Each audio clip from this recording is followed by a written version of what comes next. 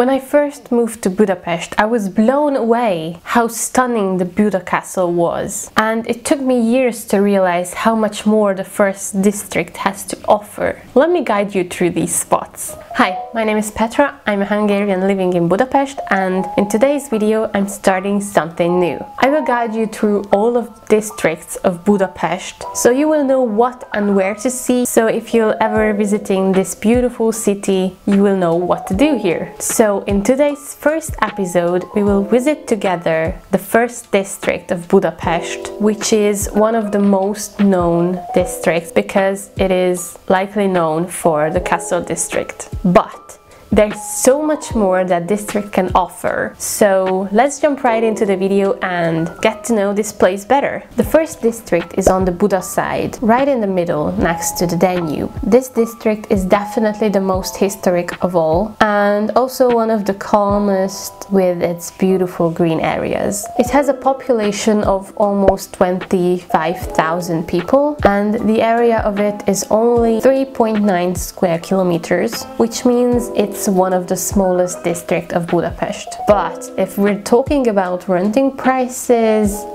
it is one of the most expensive ones. The average rental price is over 300,000 forints, and if you're planning to buy a new flat there, that means you have to pay almost 3 million forints per square meter, which sounds brutal to me.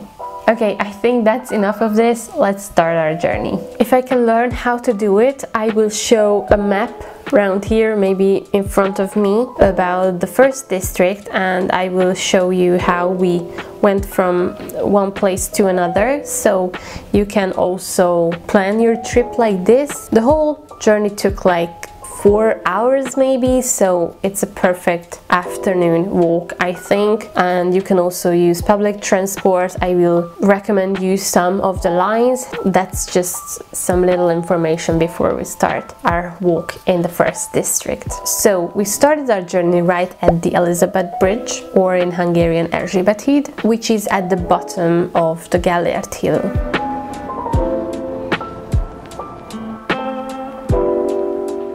Our first stop is the Garden of Philosophers, which is a very popular picnic place with a very pretty view to the city. After like 10 minutes of walk, we arrived to the park, so it's not a big of a hike, but it's still really nice, and it's in the green area, so it's always good to just like relax in the nature. The name of it kind of anticipates what that park is all about, but not completely. At the side of the park there's a complex sculpture that shows the world's greatest religious figures, and they all stand around an orb. Abraham, Jesus, Buddha, Lao Tzu and Akhenaten. The intention behind it is to promote a better and mutual understanding among the world's religions. But not only these people can be found there, because there's also a statue about Gandhi and Saint Francis. This place is truly special since it's quite hidden. It's very peaceful and it is truly a perfect picnic spot. Last time we were there like about 2 years ago maybe. It was kind of a windy but a very sunny day, and a lot of children flew their kites, so now you know where to do it. If you watch closely, you will find the other statue that can be found here and makes this place even more special: the Prince of Buda and the Princess of Pest. This statue represents the unification of the two sides. I really like this statue. It is one of my favorites here in Budapest. And next to the statue there is this little viewpoint, and you will have an amazing view to the Pest side and to the Buda Castle. From here you can climb up to the citadel, which is unfortunately closed due to constructions, but you can still climb up almost to the top, so it's still worth it because the view is spectacular. But since the citadel and the top of the Gellért Hill is not part of the first district, we went back and walked along the Tabán park. It's another huge and very peaceful park of the Buda side, so it's really ideal for a relaxing walk. walk. We found the ancient mulberry tree there, which is over 300 years old. It was breathtaking to see how old and ruined that tree was, but the city really tries to save and protect that tree from more harm.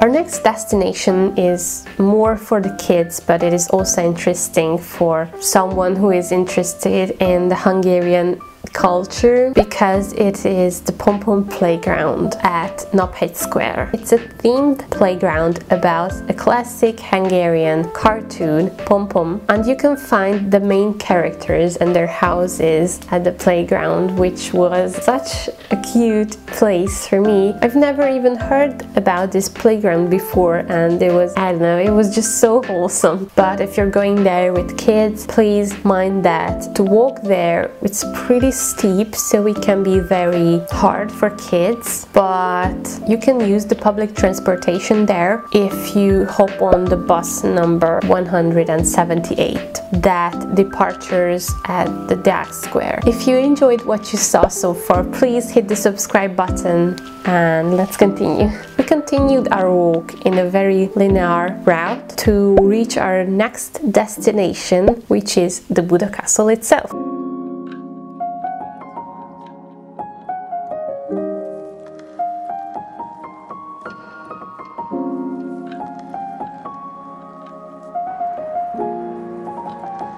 Here you have to expect a few stairs as well, or maybe a lot.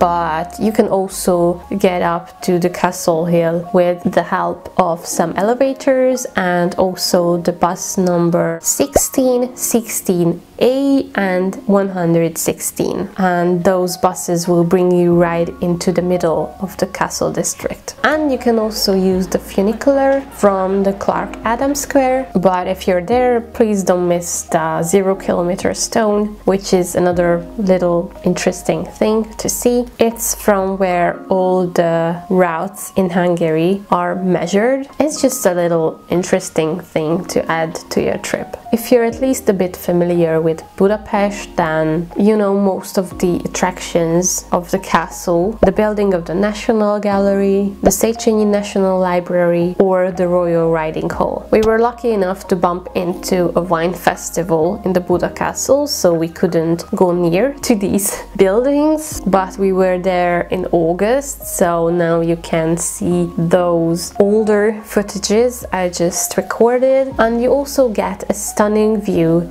to the Pest side, where you can see the famous chain bridge and the parliament as well. Walking further, you will arrive to the Tótárpád promenade, which is stunning in spring because of the cherry blossom, but also that's the place where part of the annual Festival of Folk Arts take place. You can also experience a beautiful view to the Buda Hills. It's really a nice place to stroll along. Parallel to the promenade is the historical city part of the Buda Castle, where you can stop by if you're hungry, because there are a lot of restaurants, bars and cafes. But mind that they are probably more expensive than the ones outside of the castle district. The next stop is the Matthias Church and the Fisherman's Bastion.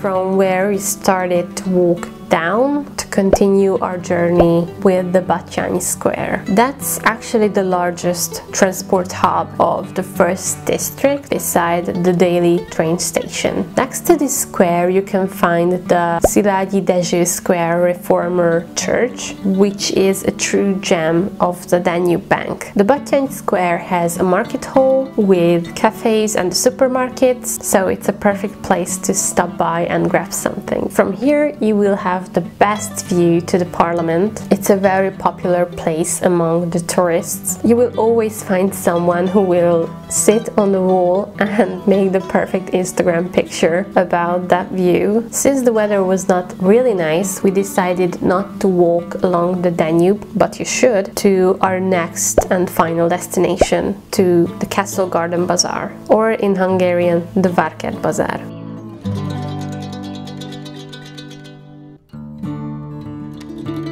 As the name indicates, it's a very nicely made garden from where you can also climb up to the castle hill.